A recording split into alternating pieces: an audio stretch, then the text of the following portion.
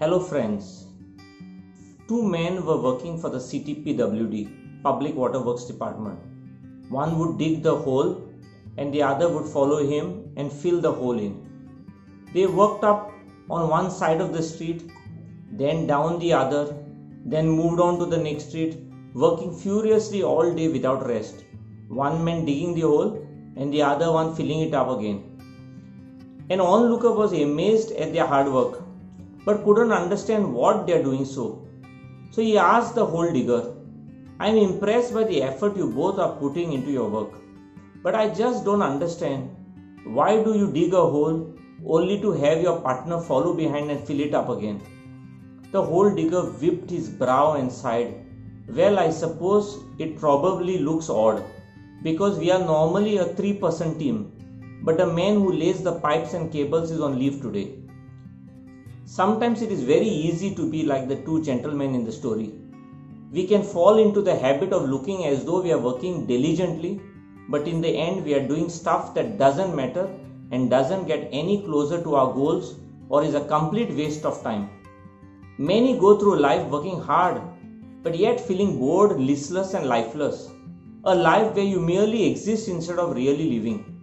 This lack of lust for life may stem from living on autopilot, making an unconscious, automatic decisions that don't align with how you want to work and live. And trust me, you are not alone. We have become creatures of habit and routine, many a times doing mindless things. The problem with living in autopilot is that it can leave you sleepwalking through life's pivotal moments, making it difficult to make intentional decisions about how you want to work and live your life. Instead of making conscious choices about the clothes you wear, the food you eat, the people you spend time with, the things you buy, the work you do and the places you go, you make decisions out of default. And before you know it, you are living a life by default, not by design. Over time, these small mindless decisions can prevent you from reaching what is known as your definition of success. John Wooden once said, "Never mistake activity with achievement." We keep moving in vicious circles and think we are making progress. We often confuse motion with meaning and activity with achievement. Just because you are doing a lot more doesn't mean you are getting a lot more done. The average person's life consists of 20 years having parents ask him where he or she is going. 40 years of a spouse asks the same question, and at the end the mourners at the funeral wondering the same. Most people suffer from what is known as Snow White syndrome. We all have heard the story of Snow White, a young lady lying in a state of coma waiting for Prince Charming to come along and save her. And when he kisses her, she comes back to life and saved by her hero. Most people hope their lives will turn around like Snow White. They doze through life just waiting for things to turn around, for someone to save them from an unearned piece of good fortune. They turn up to work doing an average job with very little energy and hoping that someone would tap them on the shoulder and give them a promotion or a pay rise. The reality is that there is no Prince Charming and there is no successful dream without hard work and discipline. If there is one reason why people go through life feeling bored, dull and unfulfilled, it can simply be explained by a quote from Lawrence Peters, an educator best known to the general public for his formulation of what was known as the Peters Principle. According to him, there are two kinds of failures: those who thought and never did, and those who did and never thought. I repeat, there are two kinds of failures: those who thought and never did, and those who did and never thought. Balancing thought and action will always be a challenge for many people. If you tend to focus more on your thinking system, you will end up getting caught up in a life of inaction. Don't overplan and underact. In my personal view, a deeper look into Dr. Lawrence Peters' quote identifies 3 contributors to a dull, bored and unfulfilled life. These are lack of passion, compassion and action. Now, those that thought and never did are the result of poor action, while those who did and never thought, they lacked passion and compassion. So, talking about those who did and never thought, the first one is passion. Passion generates a supply of positive energy which is far more abundant than vitamins, exercise, or any other health remedy that you can ever imagine. When you love what you do, you have the energy to overcome any obstacle. Passion is the fuel that drives you. It is the inexhaustible resource for energy and optimism. Without passion, it is nearly impossible and one will simply reduce life to existence, mediocrity, and indifference. Passion is the energy that propels you through obstacles and can turn your dreams into reality. It simply means your willingness to suffer for what you love. George Burns, an American comedian, once said, "I would rather be a failure doing something I love than be a success doing something I hate." The second reason is compassion. It is said that without passion, nothing happens. And without compassion, the wrong things happen. While passion gets you up in the morning and acts as a fuel that drives you to immerse yourself into your work and deliver results, compassion is what you extend to others.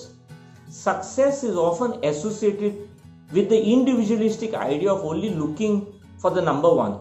It has now been studied and proven that rather than compassion standing in your way, it can actually fuel you to success.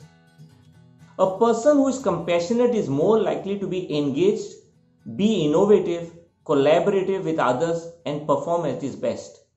Passion without compassion is actually oppression. Being compassionate is not about trying to be a saint or being so kind that you become a doormat for other people. Being compassionate is not a sign of weakness. In fact, it is the exact opposite. Whether you are trying to get a promotion, reach a financial milestone, complete a degree, or help a child learn to read, compassion will help you accomplish your goal more efficiently and effectively, and it will make your achievements more enduring, fulfilling, and rewarding. Compassion is always a win-win situation. Lack of passion and compassion is the result of those that did but never thought.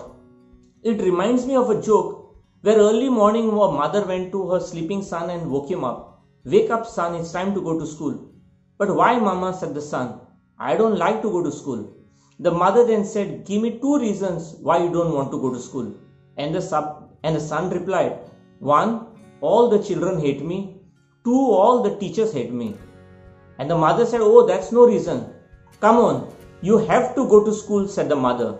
And the son replied once again, "Give me 2 reasons why I should go to school." And the mother replied, 1, you are 52 years old, and 2, you are the principal of the school. I hope, like the principal, we don't go to work because we have to, but rather we want to and we love the work. The second group of people that never make an impact and continue to feel dull, bored, and unfulfilled actually are categorized as those that thought but never did. These are people who have big plans but they lack action. They can be best explained through this little joke where a poor man who goes to church every day and prays before a statue of a great saint begging him, "Dear saint, please, please, please give me the grace to win a lottery." And this lament goes on for months. Finally, exasperated, the statue comes to life, looks down at the begging man and says in disgust, "My son, please, please, please go buy a ticket." I have never heard of someone stumbling onto something great while sitting down and doing nothing. Words without actions are the assassins of dreams. A little action is better than the greatest intention. Maya Angelou says, "Remember, people judge you by your action, not by your intention. You may have a heart of gold, but so does a hard-boiled egg." The world doesn't pay you for what you know. It pays you for what you can do. There is an enduring axiom of success that says the universe rewards action. Yet, as simple and true as the principle is, it is surprising how many people get stuck through life spending the best hours of the day analyzing and planning when what they actually need to do is action. They spend their whole lives waiting for a perfect time to get started. As Mark Twain observed, "Thunder is good, thunder is impressive, but it is lightning that does the work. Remember friends, there is never a perfect time to get started. Just get started.